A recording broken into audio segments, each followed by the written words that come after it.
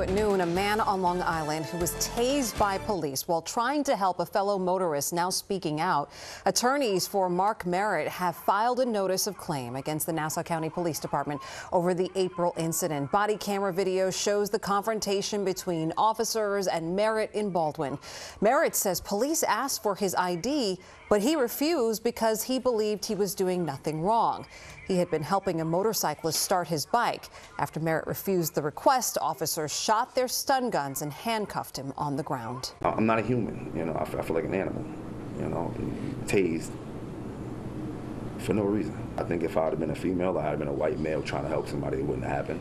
I definitely know that wouldn't have happened. Merritt's attorney says police stopped his client for jaywalking. So far, no comment from the Nassau County Police Department.